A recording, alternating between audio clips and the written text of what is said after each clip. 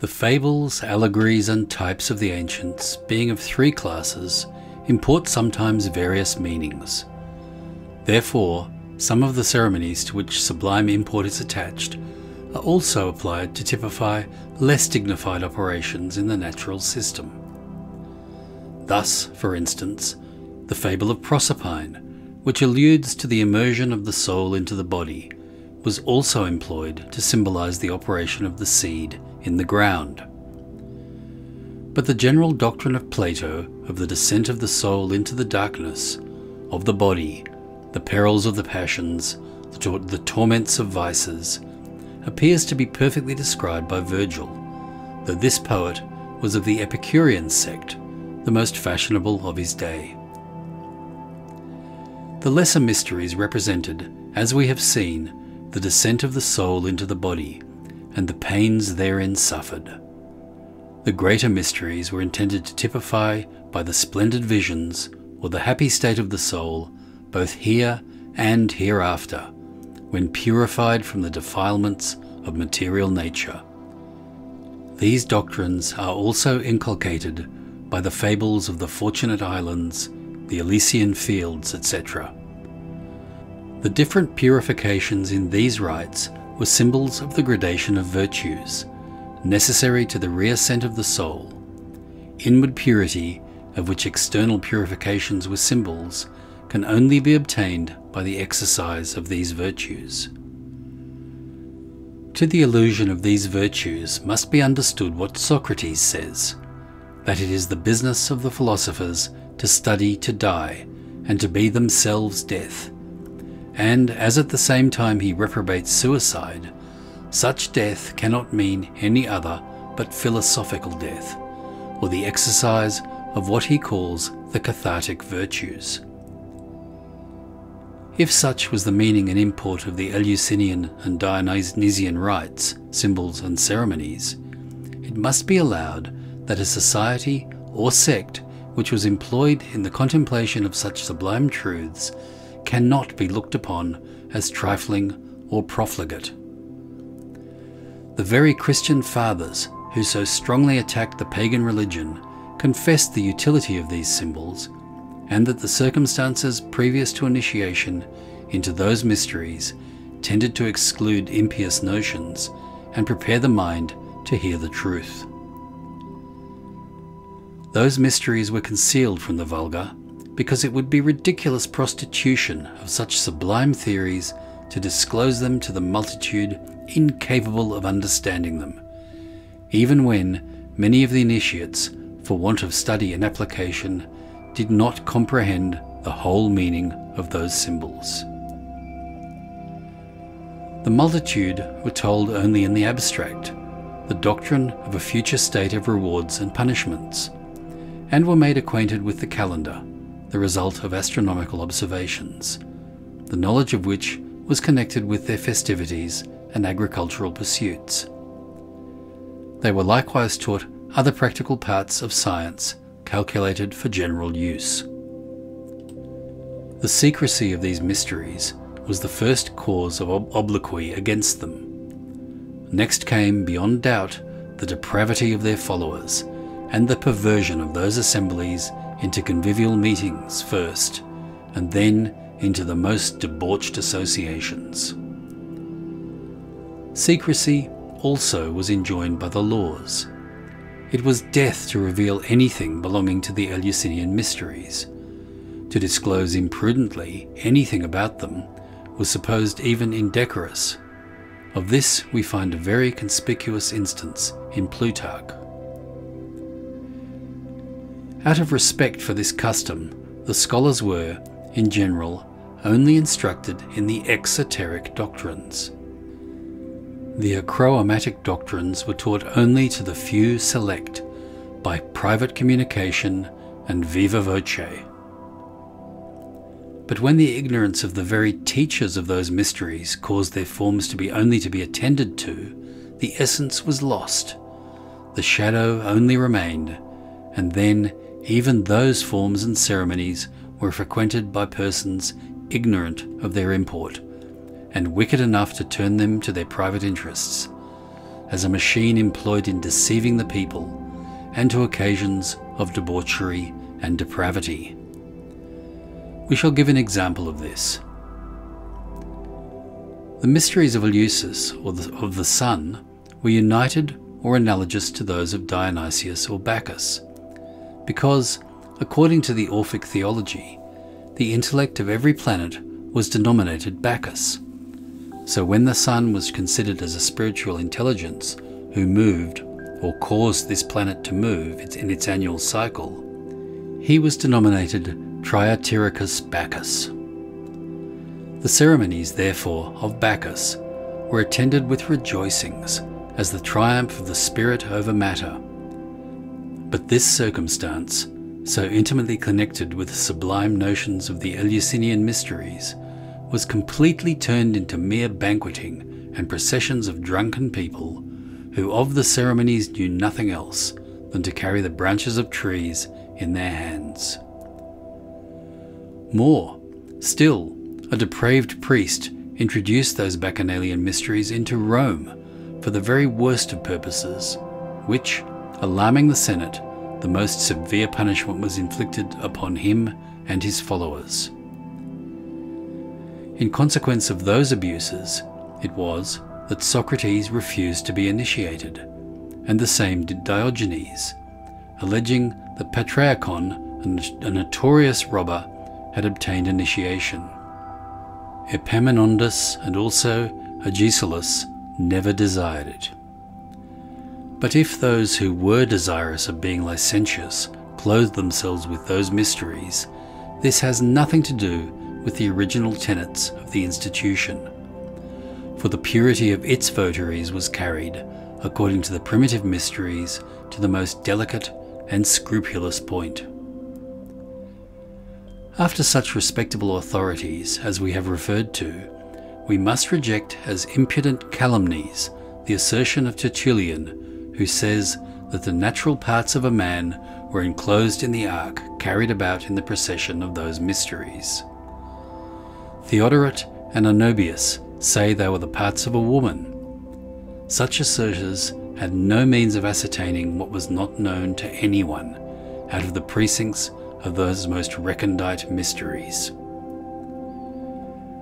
We should rather guess that, in the ark carried in the procession and said to enclose the body of Osiris, spheres were deposited representing our solar system. In regard to these accusations, found in some of the ecclesiastical writers, we must also observe that many of them, led by a mistaken zeal for the Christian religion, disfigured in a most reprehensible degree the ancient historical monuments, taking, for instance, the manner in which the history of Egypt was written by Manathon.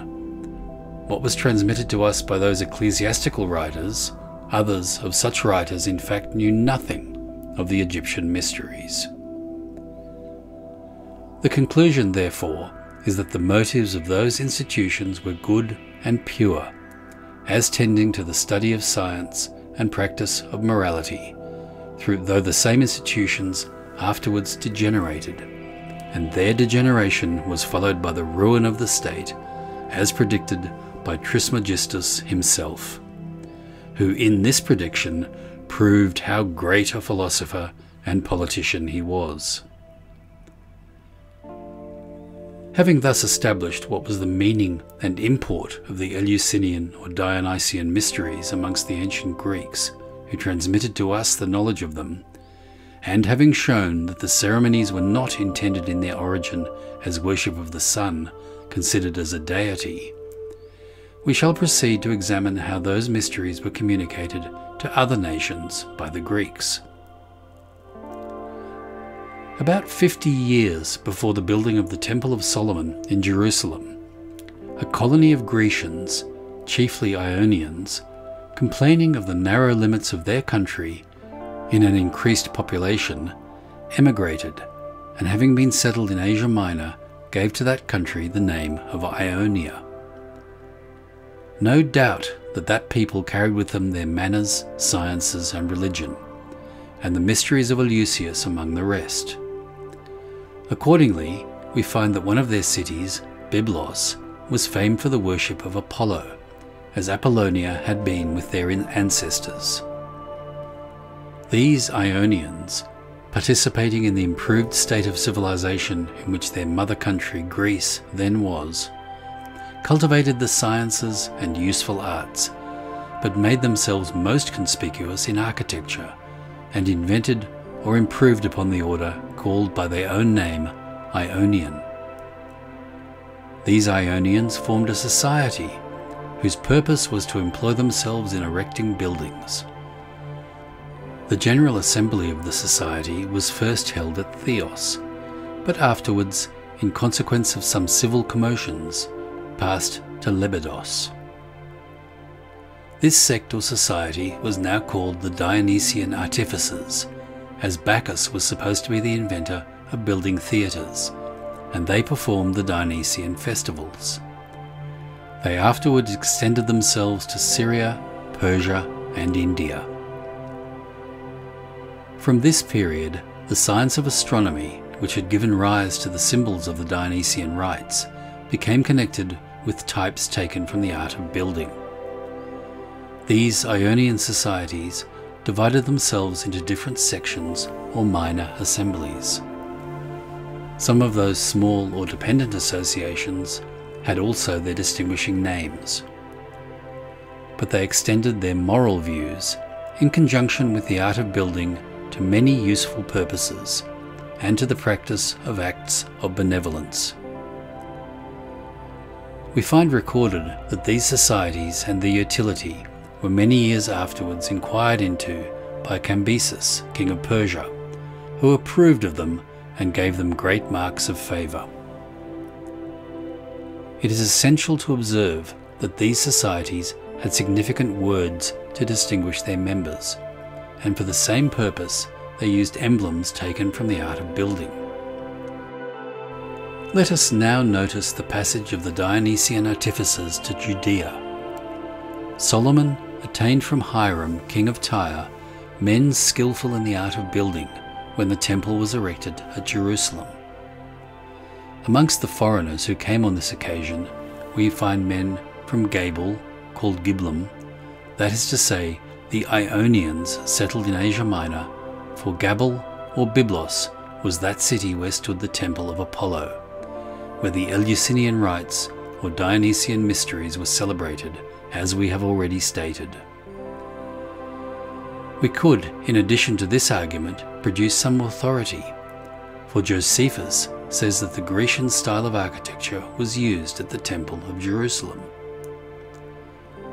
After this, we cannot be surprised to find that the ceremonies of Eleusis or Thamos should be introduced into Judea, particularly as Solomon himself, after having entered into the scientific illusions in the construction of the temple, was not free from the accusation of the gross superstition of idolatry. So we find, some years afterwards, the prophet Ezekiel complaining that the Israelitish women were weeping for Thamos at a certain period of the year at the very gates of the temple. But it is natural to suppose that the Dionysian artificers would not have attempted to introduce those rites amongst the religious Jews as a mere matter of idolatry for the worship of the sun. The ideas of the Israelites concerning the unity of God would have revolted at anything inducing a belief of the polytheism of the Gentiles. The symbol, therefore, in these mysteries must have been explained to the Jews to mean only the sun in the true and original sense of those mysteries, that is to say, as an emblem of God's goodness to man, and the apparent motions of that luminary, first as the guide for fixing the seasons, next as types or remembrances of the immortality of the soul. For this dogma does not appear either clear in the books of the Jews before that period, or universally admitted amongst them at a much later date. To avoid, therefore, any allusion to idolatry in these ceremonies and symbols, another personage or another name must have been substituted for Adonis or Osiris, and as a symbolical death and resurrection was essential in the allegory of the system, the history of the death of another individual must have been substituted. However, in framing this new symbolical history, such circumstances were to be related, connected with the death of that personage, as to typify and account for the whole of the Eleusinian mysteries, or the passage of the sun from the upper to the lower hemisphere and its return up again. In the formation of this new system, or rather allegory to the same system, though the name of the hero was changed, the circumstances must have been preserved as far as consistent with new names. The whole fabric of the temple would favour an illusion of this sort. The foundation stone was laid on the 2nd day of the 2nd month, which corresponds upon an average to the 20th of April, reckoning the sacred year upon the fixed zodiac. Now if you rectify your globe to the latitude of Jerusalem, 31 degrees 30 minutes, at that period of the year, you will have the sun in Aries, or the sun represented by a ram or sheep, or a man in sheepskin, as the Hierophant was represented in the mysteries of Eleusis.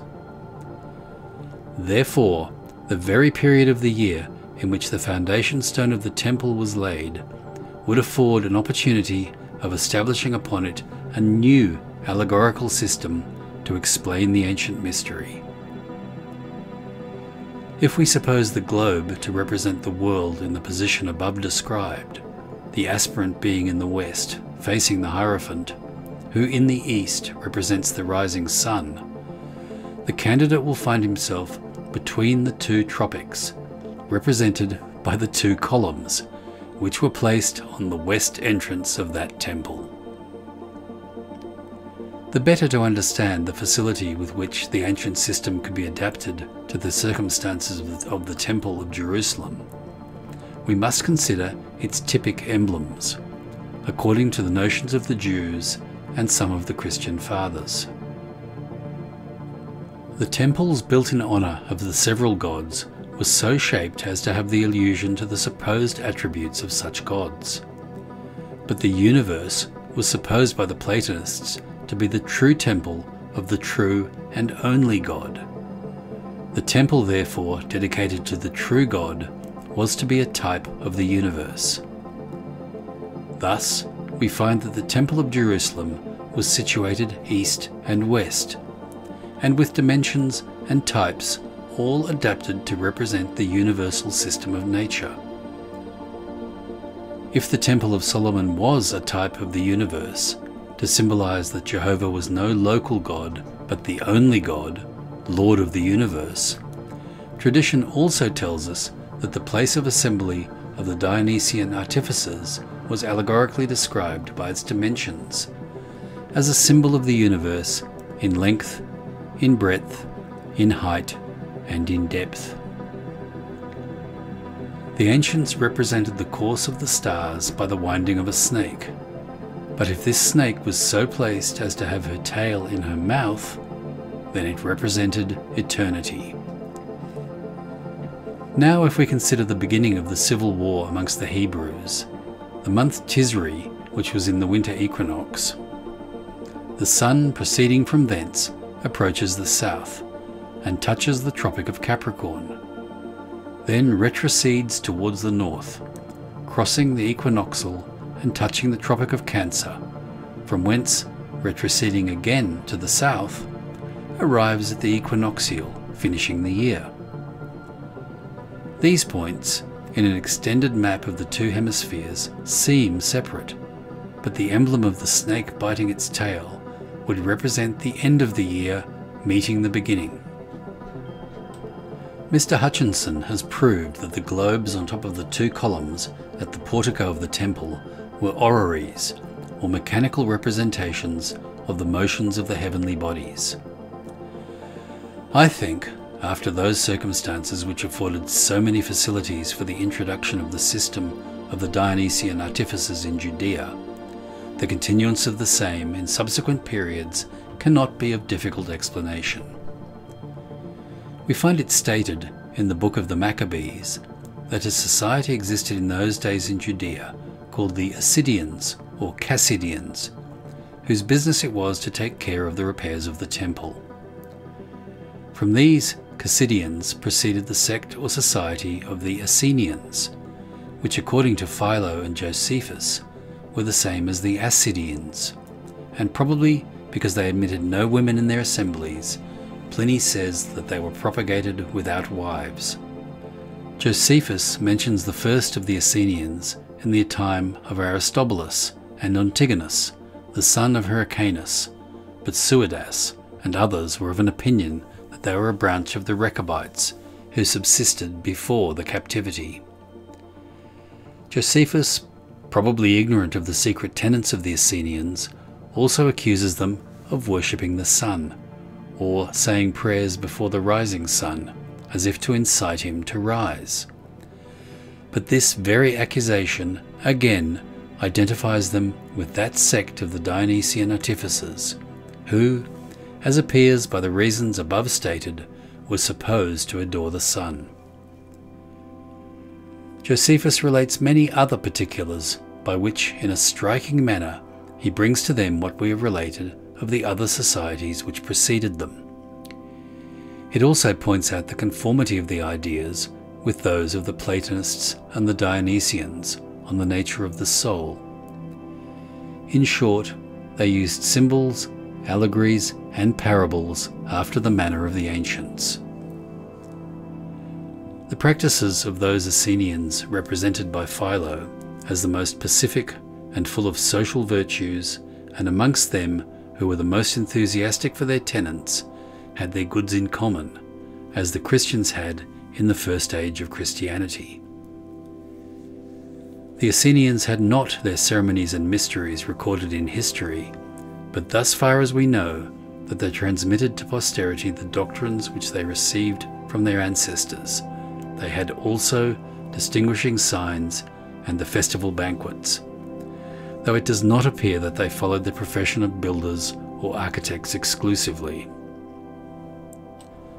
Out of Judea, we find also societies distinguished by the same characteristics as the Essenians, and with the same tenets for Plato, for the Pythagoreans also employed the symbols from the art of building.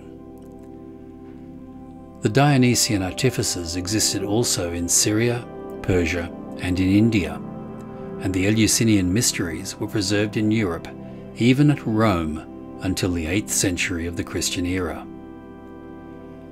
After this epoch, Europe was visited by the most barbarous nations, who, persecuting every scientific research, scattered a general darkness, in which all the labours of the ancients in favour of mankind were nearly lost in the general ignorance of their times.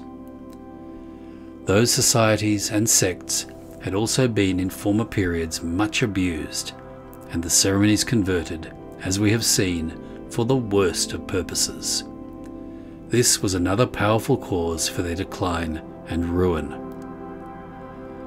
Christianity was then, in Europe, the only bond of morality by which power could, in some measure, be controlled or restrained. When the sciences began to revive, a general fanaticism prevailed, and a spirit of persecution appeared, which caused the ancient doctrines of philosophers and the old systems of morality to be regarded only as the offsprings of atheism and practices of idolatry. Under these circumstances, the Eleusinians, the Dionysian artificers, the Assyrians or Essenians, sunk into such oblivion that no mention is made of them in history.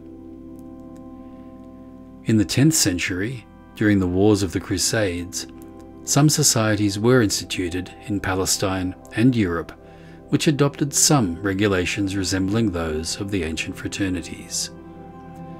But it was in England, and chiefly in Scotland, where the remains of the old system, identified with that of the Dionysian artificers, were discovered in modern times.